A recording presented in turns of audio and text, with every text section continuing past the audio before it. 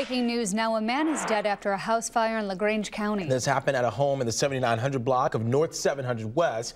That's just north of Shipshewana, right down the state line. Here's what we can report at this hour. The victim is believed to have been the only one inside at the time of this fire. You can see the home there and the smoke as well, along with the response. It happened early this morning. Our team yet to confirm an exact time.